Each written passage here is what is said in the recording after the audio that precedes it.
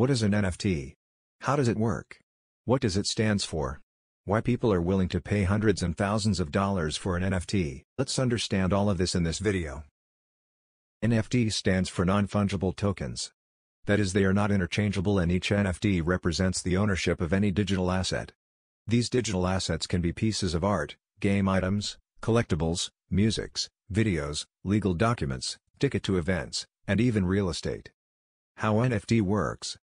NFT creates a blockchain-based digital certificate for the digital assets which can be used to prove the authenticity of the asset. The NFT is built upon the technology and the programming languages used by the major blockchains including Bitcoin and Ethereum like Ethash and Script, but these NFT are majorly recorded on the Ethereum blockchain. How to check authenticity of NFT. Reverse check images on Google. Check the socials of the creator. Make sure the same piece of NFT is not available on multiple platforms.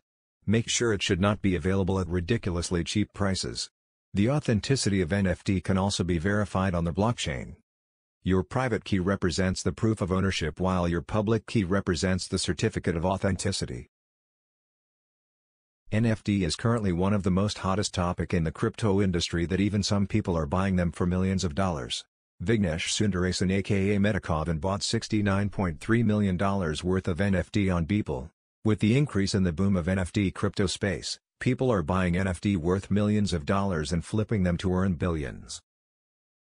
How to buy NFT?